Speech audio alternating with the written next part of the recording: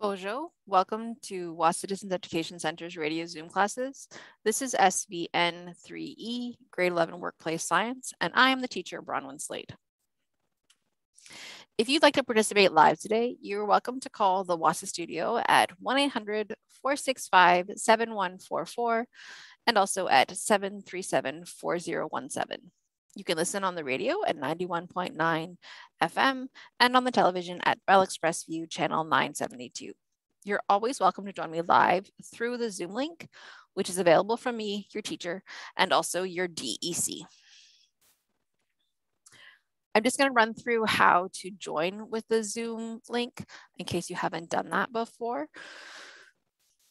So you click just on the link that you get from me or your DEC to join the class. It is the same link for every one of our classes, so you don't need a new link for every day.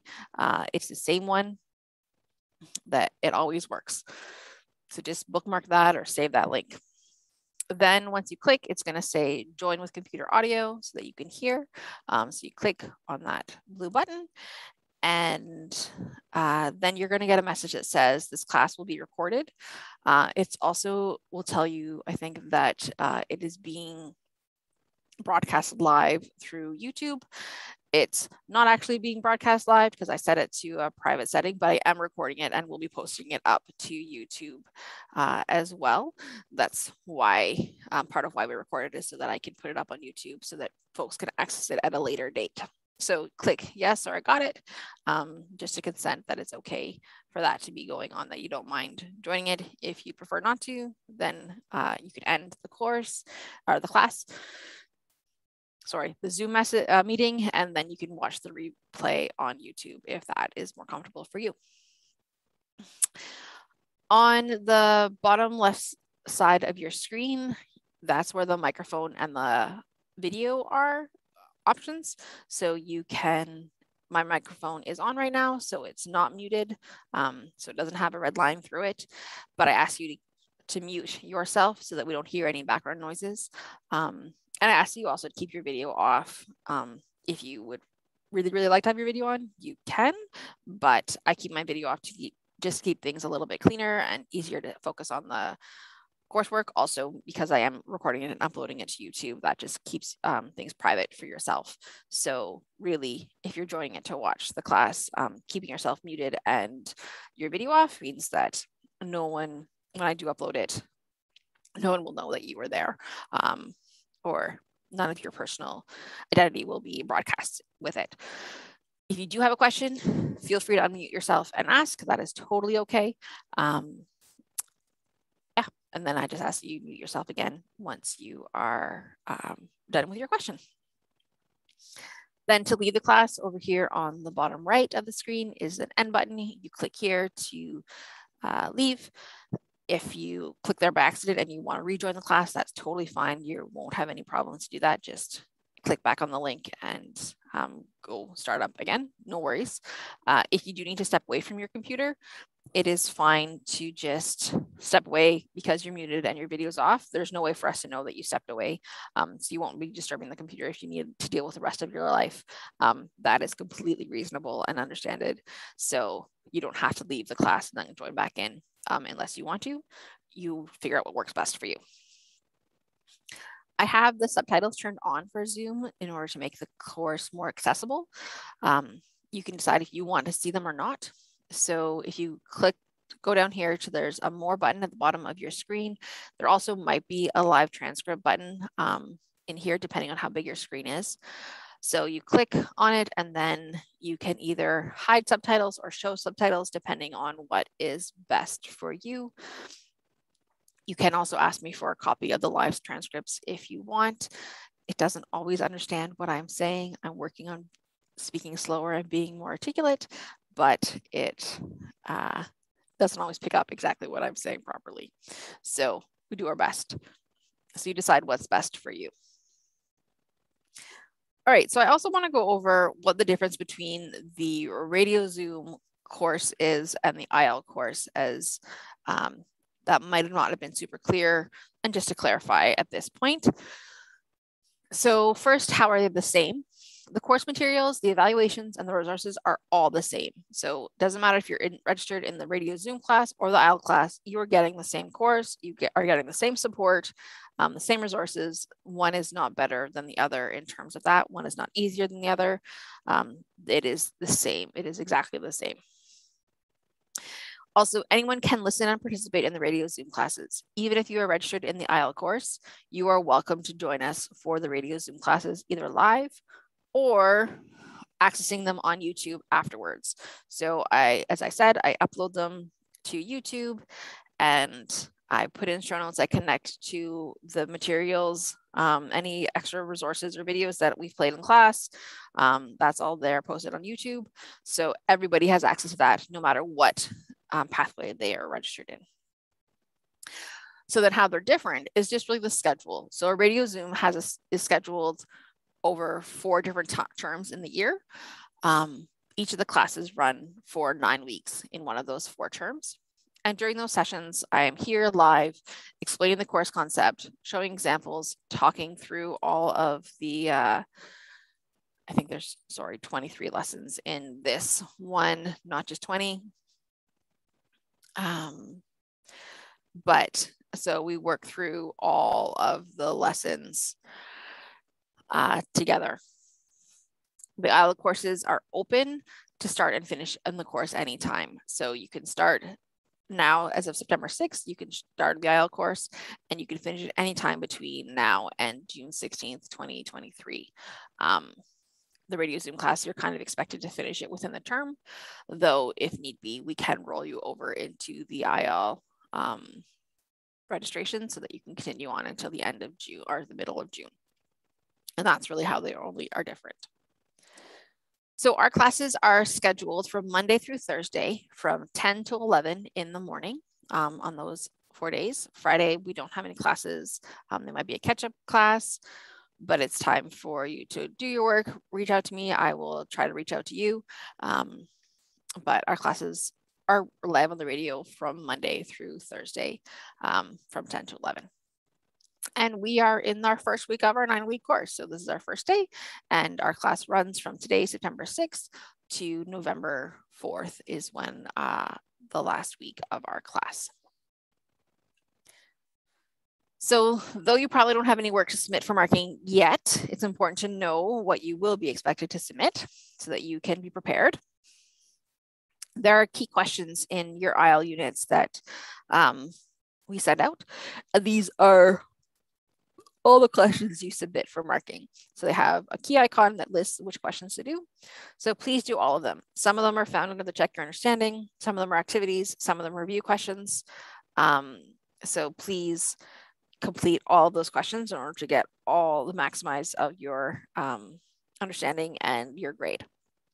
Please show all of your work, any of your steps in your thinking. Really make sure you're giving me a complete answer and that you're actually answering the question that's being asked.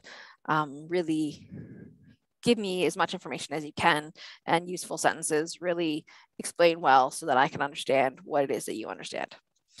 You are welcome to do this by hand or electronically. If you want to write in your workbook, you can, but the spaces are pretty small. And so I would encourage you not to, just because that's pretty cramped. But if you want to write it out by hand and send me by hand, that's totally fine. If you want to do it electronically, Word and Google Doc files are the easiest ones for me to access. Everyone has access to Google Docs through their NNEC email address. And if you need support to figure out how to do that, feel free to reach out and I can walk you through how to use those. If you need to use a different kind of file, that's probably fine. Just reach out so that we can make sure that I can access yours. I don't want your work to get lost because I can't open your file for some reason. Okay, so then how do you actually submit your work now that you've got it all done? So if you've done it by hand, you can scan it and then send electronically is the first method. So if you're using, if you have an Apple device, you can use the Notes app to scan if you don't have a scanner. Many of us don't. Or if you have an Android device, then you can use the Google Drive app. Both are free apps that generally come with those devices. And they have fairly straightforward scan functions that just sort of make it a little bit easier to read your work. Then you can send it through email to studentwork@nnec.on.ca and CC it to bronwyn.slate@nnec.on.ca. Or you can also send it to me through Facebook Messenger, where I'm found at bslatewasa. Both options are totally fine. Just a reason why I suggest to scan your work instead of taking a picture. If you scan it with an app on your phone or a device, it means that it's easier to create one file with all the pages. It's faster because it simplifies the image, and it's a smaller file, which means that it's easier to send. Taking a picture is totally fine. I can most likely, I can deal with it. Many students have taken pictures, but just if you are able to scan it, it just makes it a little bit of an easier, makes life a little bit easier. If you can't, no worries. If you do want to learn with your smartphone or device, then let me know and I can help you learn how to do that. Okay, so then the second method is to drop your work off into Lookout. We have an outdoor mailbox at our location 74 Front Street. We're the bright red building next to the post office, and we have a small white mailbox next to our side entrance. We are not yet open to the public. So for now, if you're in town, just drop it off there and then I'll get it and get it back to you as soon as I can.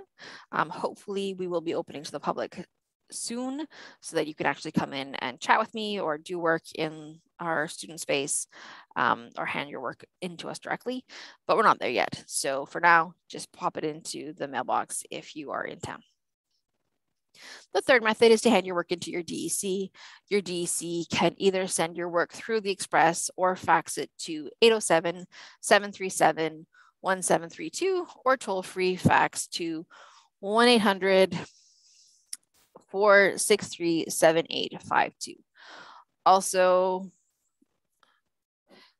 students can fax as well, but that's fine if you have access to a fax machine. Again, many of us don't. If you'd like to connect with me on social media, both my Facebook and my YouTube are under the name bslatewasa. So you can find me there. You can find me on Facebook. I'll probably reach out if you have Facebook, if I can find you as well, so we can connect there. I chat with many students through Messenger. Is a great way to connect. And if you subscribe to my YouTube channel, then you'll get notifications when I upload any of our science courses, our videos. So then you can just really easily access those if you need to go back and review any information. Again, all of our videos and classes are recorded and posted to YouTube.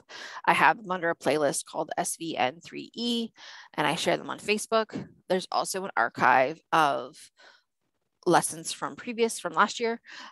So you can go back, and if you want to move faster than we're moving in the course, you can go back there. However, there were some glitches with some sound and some technology issues that I didn't realize until the end of the course. So those videos are probably not the best videos to watch, but you are totally welcome to if you want to. And then any glitches that were happening, just skip through that time. But there, as I put new lessons up, they will be there as well, so that you can access, hopefully, my recordings have less glitches this time around. Science is a really visual subject. I believe all learning is important to access both visual and audio pieces. So I strongly encourage you to connect with the YouTube videos or join me live through Zoom. If you don't have reliable internet and that's not an option for you, that's completely understandable. I know that's something that many folks struggle with. But if you reach out to me, I can send you a copy of the recordings so that you can still have access to the full experience of the course instead of just listening to it on the radio. Then you can maybe go to your learning center or access it somewhere else through a computer if that's not connected to the internet, and that's totally fine. Then you still get the full experience. So let me know if you need that support. As always, if you have any questions or concerns, please reach out to me. This is why I'm here. I am your teacher. My job 100% is to support you however you need it. I will reach out to connect with you, but I have lots of students, and you just maybe have a couple of teachers if you don't just have one, if it's not just me. So please reach out if you need support. I am willing to work with you however I can to really support you. But I don't necessarily know that you need that unless you reach out. So by email is a great way to get me. My email address is bronwyn.slate, and that's spelled BRONWYN.SLATE@nnec.on.ca. Connecting with me through Facebook is great as well. B Slate Wassa is my name there. Calling me at the office is 807-737-1488, and my extension is 2209. I teach from 10 to 11, so that's not a great time to reach me. If you need to leave me a message, then I'll get back to you. But totally, you're welcome to call. Also, you can call toll free at 1-800-667-3703. My office hours are Monday through Friday, 8 a.m. to 2 p.m. But like I said, I teach from 10 to 11. So calling me during that time, you won't get me. But otherwise, I'm here and generally at my desk working away. So you can call me and connect if you need to. If that timeline doesn't work for you, if you reach out to me, maybe we can connect another time and set up another time to connect if that's what you need. All right, so I think it's really important to position myself as an educator, particularly within science, as that has who I am. My experience in life has shaped how I understand science and how I teach this course. And I don't necessarily get it all right all the time. So I like to share my positionality in our course just to make sure that, to be honest about who I am and where I come from. So first, me as your teacher, I have white settler ancestry. I have white privilege, and that shapes my experience as an educator and also as a learner. There are certain things that were easier for me throughout the education system because I am white, and I recognize that, and I am working towards disrupting that cycle within our education institutions. I do live in Northwestern Ontario on the traditional territories of the Anishinaabe people, and I work to honor their teachings and their knowledge and integrate what I can as an outsider into our course as we learn about science. Overall, as an educator, I have lots to learn and unlearn. So I have lots to teach and give, but as a part of this system, there's always new things for me to learn and how to do better, and old practices that I need to unlearn. And it is a process, is a journey. It's not something that I probably ever will get 100%, but it is something that I'm working towards in order to make my courses more accessible and inclusive, and to confront systems of oppression that are deeply ingrained within our education in Ontario that I believe. Also, our textbook, we need to talk about that position because that is written from one point of view. I find that it is very Eurocentric. So it really focuses on the experiences of white people with white settler ancestry. Those communities are talked about, those scientists are talked about, and it frustrates me. I have not yet found a better resource. It is something that I'm working on. If anybody knows of anything, feel free to reach out and let me know so that I can work on something that is a bit more authentic to the realities of different experiences and different peoples, and not just focusing on one perspective, on one Eurocentric perspective, which is totally problematic. Particularly, I realize that it ignores Indigenous, Inuit, and Métis knowledges and experiences. There's a few examples, but it really doesn't meet the full needs that I think that it should. And it might have a few examples of experiences, but really does not honor the knowledges that I know are rich within these communities. It's something, again, that I am working towards integrating into the course, but as an outsider, I don't have a full knowledge, and it is a bit of a process, something that I will continue to work on, and welcome any suggestions that other folks might have if they'd be willing to share with me, and that feels like a good idea for them. And welcome that conversation in order to make this a richer and more authentic course. Okay, so today we're going to be just looking at an introduction of what this course is before we dive too deeply into the actual course material. Just because environmental science, What does that even mean?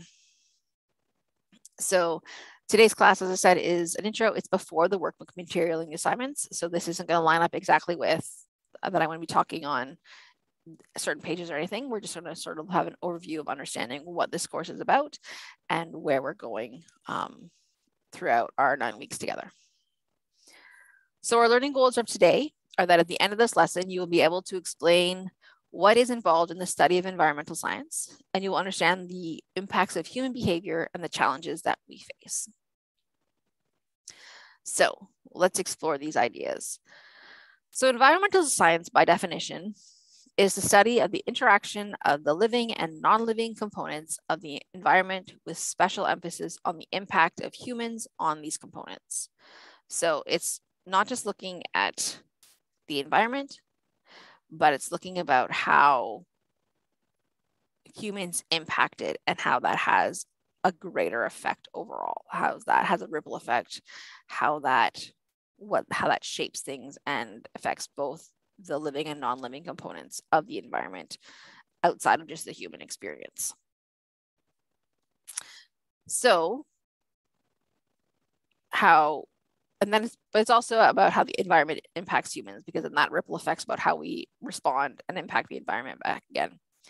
So it has applied goals. So it's developing solutions to environmental problems. We're not just looking at that, how we impact things, but we also want to look at how we can maybe make changes and have a less of an impact or have a more of a positive impact. It's also an interdisciplinary field. So it connects a lot of different things. So it connects natural sciences, so the information about the world, which is the like biology, chemistry, atmospheric science, oceanography, geology, all of those like physical things that are actually tangible that we can touch. And then also the social sciences, which are the values in human behavior. So the politics, the economy, ethics, engineering, history, sociology, all of those sorts of things are connected. We bring all of those pieces together to form environmental science. So it's sort of a cross between a physical science and a social science, which is pretty cool to see it all interconnected and how it's all works together. So first we need to sort of talk about, well, what do we mean about environment? So it's the total of our surroundings, all the things around us with which we interact or interact without us. So it's the living things, so the animals, plants, forests, fungi, etc., all of those things that grow and change. The non-living things, so the continents, the clouds, the oceans, the soil, the rocks, all of those physical, tangible things that are not living, breathing things. There also are built environment, so buildings, human created living centers, things that we create and take up space, as well as the social relationships and institutions. So it's those physical things, but also the interactions and the beliefs and the value systems that we as social creatures create and project onto our environments, onto the spaces around us. So we're going to talk a lot about natural resources. So these are the substances and energy sources that are needed for survival, particularly our survival. We have renewable resources, which are perpetually available. So sunlight, wind, wave, geothermal, these are all energy resources that we cannot use up, that are always available. They always are. I mean, the sun hasn't burnt out yet, so we're good to go. That is not a concern. We can't use up too much sunlight, and we can't use up the sun in order for it to burn out. We can't use up the wind, and then there will never be any wind again. These things continue to happen, and we harness the energy that they create. Then we also have another set of renewable resources are the ones that renew themselves over short periods of time. So we often think of timber, water, soil as renewable resources, and they are, but we need to give them time to renew. So we can't just cut down all the trees and then be like, okay, you're a renewable resource, just instantly going to have more timber. No, it takes time for those trees to regrow. If we think about old growth forests, so there were trees that took thousands of years, and when we cut them down, then it's going to take thousands of years for trees to grow of that size and health again. So they are renewable, but we do need to be cautious and careful about how we use them in order to give them time and space to renew. And they can be destroyed. We can use them all up, and they cannot regrow if we completely take them out. If we make them extinct, if we wipe them out, then they will be gone forever if we are not careful. And then there's the non-renewable resources. So these are things like oil, coal, minerals. These are things that we extract from the earth generally, and take like millions of years to develop. So that isn't something that will ever within the humans' time span are going to be able to get back. So the coal, the oil that we extract from the earth is from organic material from millions of years ago that has been compressed and turned into these resources that we now tap in and use. But we use them at such a fast rate that it's just not possible for them to replenish, because it takes millions of years, and we have not been here for millions of years. And they can be depleted, and they are on a pathway, as our society has been talking about over the last couple of decades, about how concerning it is the rate in which we're using these resources, and that we are wiping them out, and they will no longer be here. There's nothing we can do about it. So that's what the environment is. So then what is human impact? So global human population growth is how many people there are. So right now we have more than 7.9 billion humans on the earth. So just our existence is an impact on the earth. And a lot of that growth has happened very, very recently. So on this graph that I have shown, we have years before present. So 10,000 years before present, there was an agricultural revolution. So people started to use agriculture and grow more food. And so then our population started to increase because we had more access to reliable food sources. And so great. But then in the last 100 years, we had the Industrial Revolution. And so that our population has skyrocketed to go from under, like we had for thousands of years, we had under 500,000 people on the earth as a whole.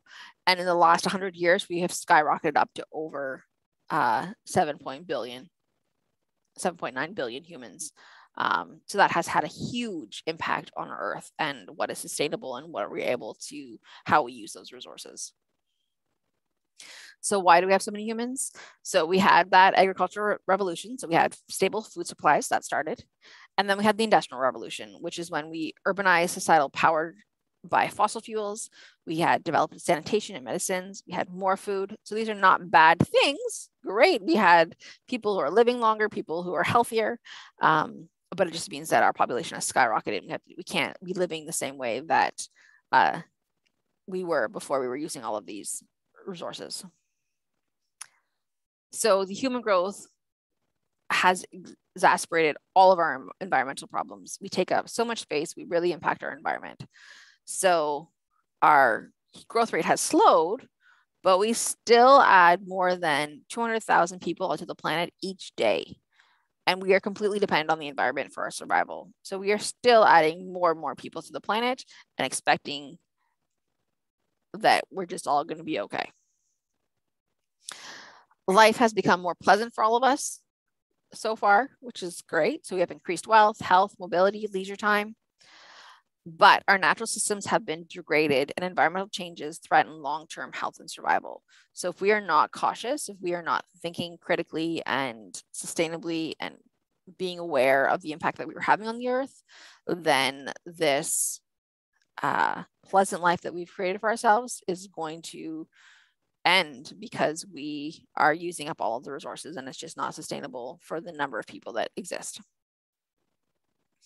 So we're talking about ecological footprint, which is just a thought about how much impact, environmental impact, each person or population has on the environment. So it's the amount of biological productive land plus water for raw materials and to dispose and recycle our waste. So how much stuff we use and what happens to the stuff that when we have waste. So generally we have overshot. So humans have surpassed the Earth's capacity. We're using 30% more of the planet's resources than are available on a sustainable basis. So that is what we're talking about when we're talking about not being able to continue the way that we are living, is that we are already using up our resources, but more than they can replenish, more than they can survive. Also, not all of our ecological footprints are equal. So it varies greatly from countries to country. It also varies greatly within country between those who live in poverty and those who are wealthy. So for example, the US footprint is almost 5 times greater than the world's average. So this is the world average, about 2.2 hectares. And the United States is 9.6 hectares. Canada's is 7.6 hectares. So not as big as the US, but still fairly large in comparison to the rest of the world. Developing countries generally have much smaller footprints than developed countries. And we're going to talk more about this environmental injustice later in the course.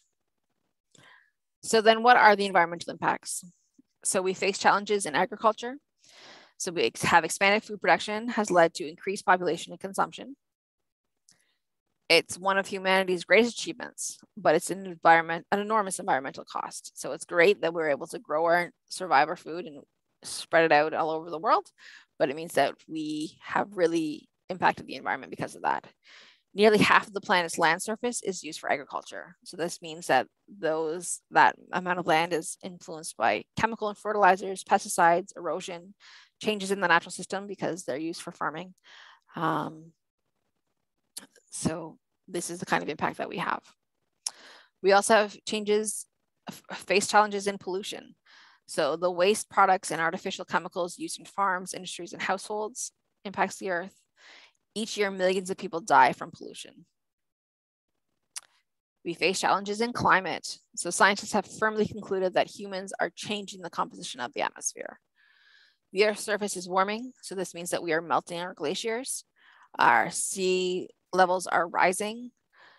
This impacts wildlife and crops. And we're having increasingly destructive weather, which hopefully is obvious. It's not just about the Earth getting warmer. If you think about the amount of snow and the cold that we had last year in Sioux Lookout and in various northern communities, this is all a result of climate change as systems are changing. So since the Industrial Revolution, atmospheric carbon dioxide concentrations has risen by 37% to the highest levels in 650,000 years. So we're going to look more into what that means and the impact of that. Then we are also facing changes in biodiversity. So human actions have driven many species extinct and biodiversity is declining dramatically. So we are getting less and less diverse plants and animals, insects, and that has a ripple effect. Biodiversity loss may be our biggest environmental problem. Once a species is extinct, it is gone forever. We cannot bring them back. So our energy choices will affect our future. The lives we live today are due to fossil fuels. Machines, chemicals, transportation products, all of this are based on fossil fuels. Fossil fuels are a one-time bonanza. Supplies will certainly decline. So we only have them, and once they're gone, they're gone. We've used up half of the world's oil supplies. How will we handle this imminent fossil fuel shortage? We need to change the way that we are living in order to survive. We can't just use it all up and then be like, now what? So then the question is, well, isn't the solution obvious? Don't we just stop? So let's look at that a little bit more. So what is an environmental problem? So The perception of what constitutes a problem varies between individuals and societies. So, for example, DDT is a pesticide. In places with malaria-carrying mosquitoes, it is welcome because it kills the mosquitoes. So here's a picture of probably in the 50s or so, where chemicals are being sprayed directly onto children to protect them from insects and things that had diseases. It made sense at the time.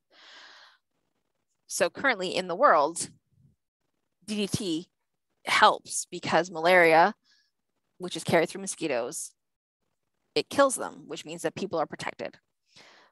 But in places where malaria isn't a concern, like Canada, DDT is not okay. We don't welcome it. It is banned because there are other health risks.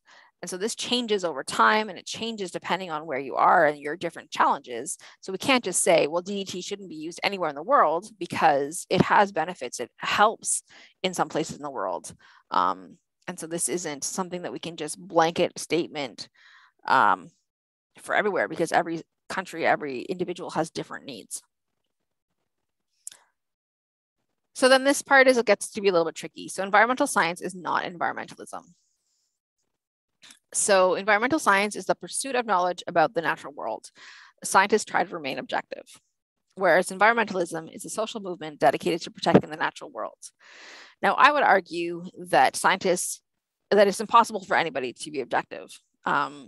You choose the facts that you're presenting, you choose the way that you present them.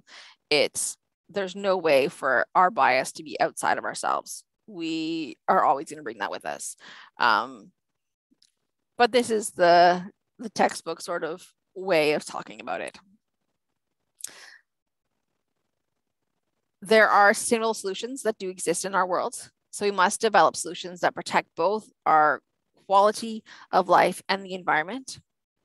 So there is organic agriculture, there's technology that reduces pollution, there's biodiversity that we can protect species, there's waste disposal, recycling. We're going to talk more about all of these things throughout the course in terms of what is the most effective ways of doing these sorts of things. And there's alternative fuels. So sustainability is the goal for the future. Again, my bias is coming through. I think that this is the way that we go. So this is why I don't believe that anything can be subjective or objective. So how can humans live within the planet's means? So sustainability leaves future generations with a rich and full Earth. We conserve the Earth's natural resources and we maintain fully functioning ecological systems.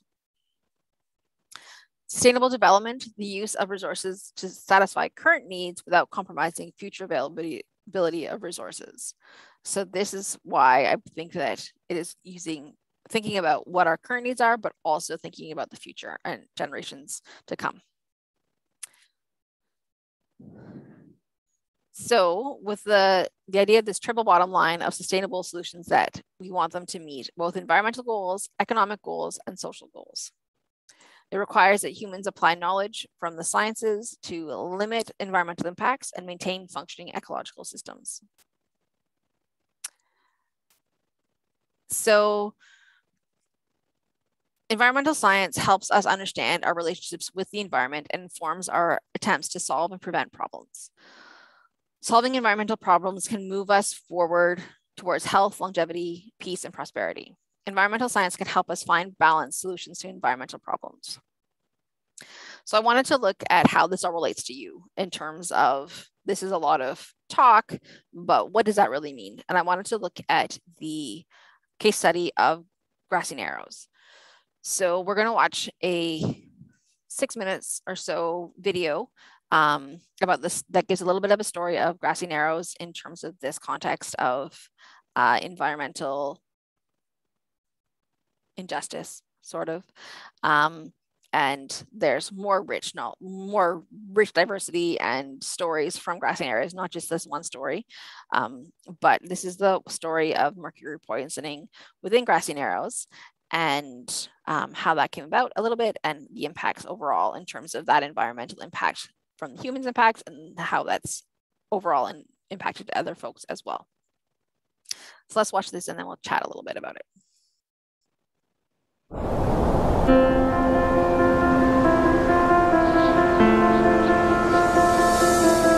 of Grassy Narrows.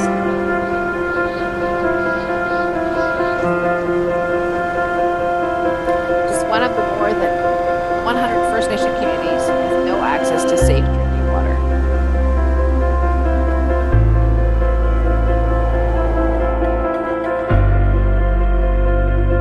My name is Raphael Fobister. Hello, my name is Shrews Bruce. Darren Fobister. Judy De Silva. I am from Grassy Narrows. I'm poisoned by mercury, and I am a mother of 5. We'll have stomach problems if we try to drink the water. It's already killing us slowly. It's a struggle every day to not have clean drinking water. If we run out, then we have to wait until further deliveries come in.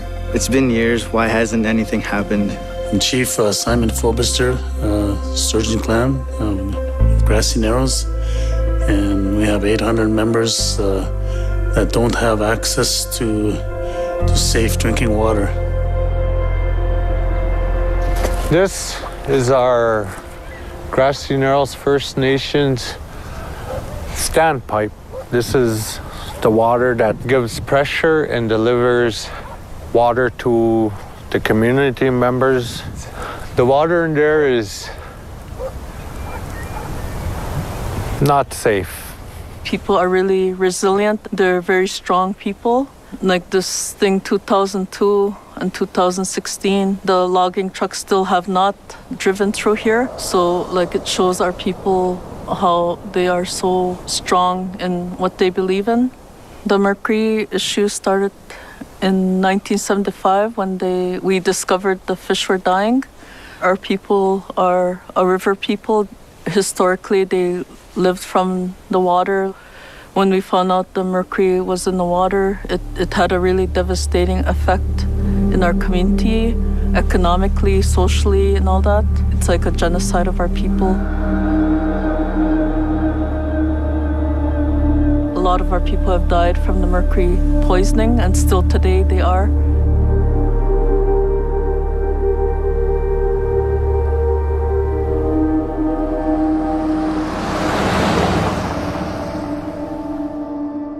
ALS was on the rise. Alzheimer's, MS, Parkinson's, and cancers are really prevalent today as a result of the water situation.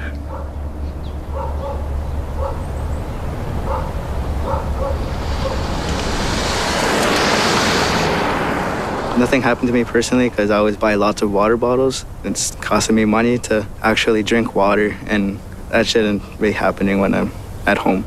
We have a water place in our reserve. They give out water to each and one of us, a water jug. But if we run out, it's a disaster. Like, we don't have a date.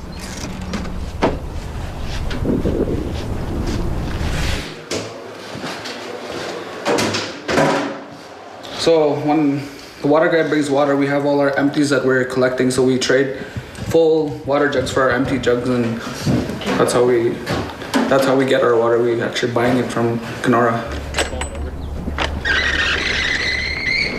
The poor people, they are very desperate when they run out of water because they can't afford to go into town to get water. I could see it in them today. When they're coming to get the water, how desperate they were. Like, there's no water. We should be drinking from our taps, not the water jugs. That's not normal.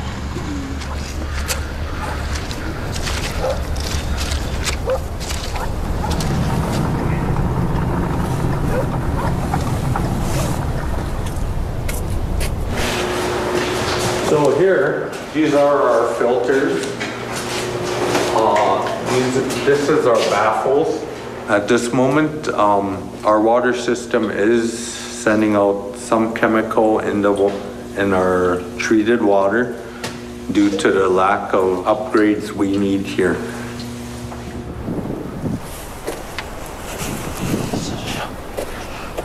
It's hard to imagine something we cherish and honored for the last 10,000 years can turn against us. But it's the industrial nations that have changed that. industry is given too much free rein on our lands to put their pollutants out there and their chemicals, and they need to put water first.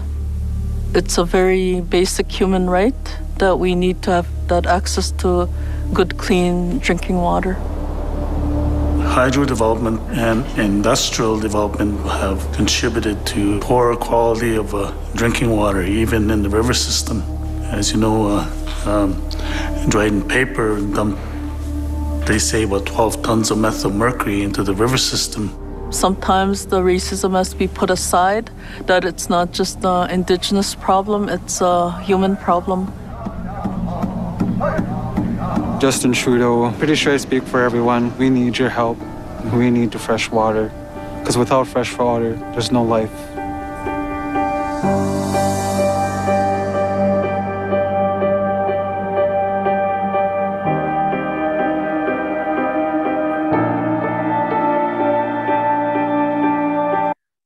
So this video, I believe, was made in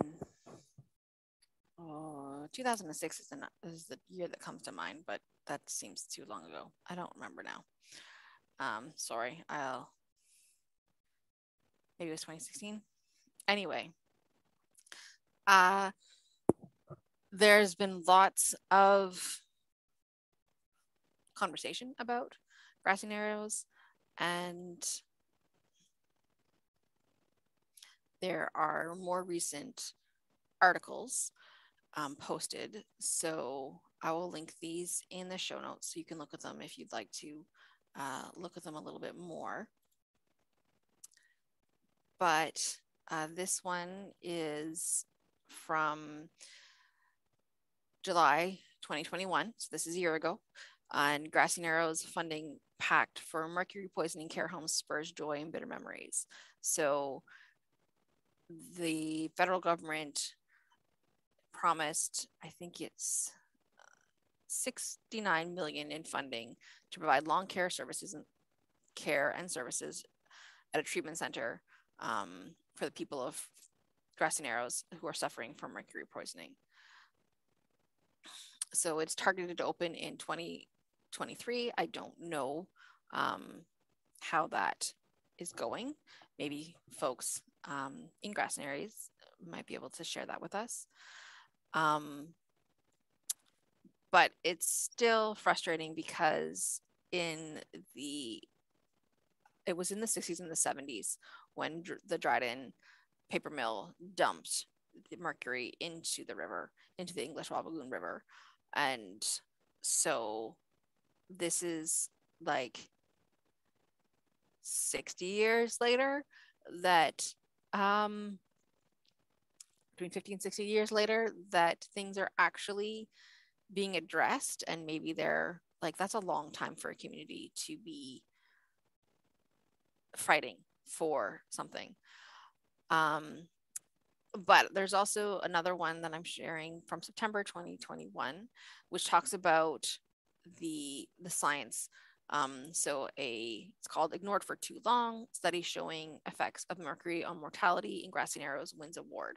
So this would be an example of environmental science actually having a impact on a community, on people's lives, because the things were measured and tracked and studied, and were able to show the impact that this mercury was having on this community. That was a direct result of the mercury levels being elevated due to the paper mill in Dryden dumping mercury into the river. So it shows, just in terms of how this is relevant to our lives, that this has a direct impact on people's lives. And here's another study from March 2022. So this past year, a new study adds to body of proof connecting mercury poisoning to health issues in Grassy Narrows. So these studies are the actions that the people of Grassy Narrows, they're advocating, they're fighting for to be acknowledged. These studies are helping their cause in terms of being recognized and getting the support that they deserve. It doesn't fix the situation. It doesn't erase the impact that this has had on these people and this community and the environment in this area. But it is a start in terms of hopefully things like this never happening again, and these people getting some compensation to be able to improve their lives. Sorry, I didn't mean to click there. So then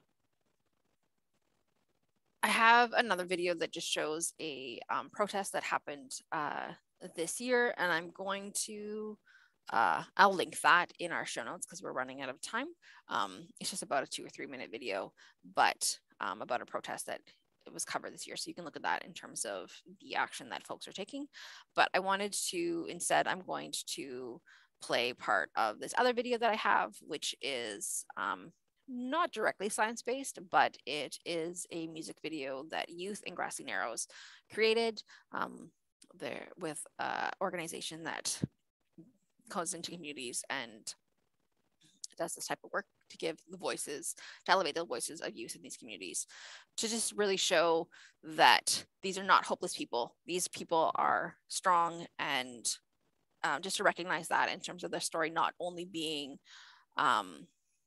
about being taken advantage of, being poisoned, but to recognize the power that are these community, all of these Indigenous communities have. I wanted to end on that sort of note in terms of knowledge is power and how the impacts have of learning about this science stuff, learning about these environmental issues will improve the lives of these youth, and these youth are fighting and demanding it. I wanted to share this video, Home to Me, with everyone.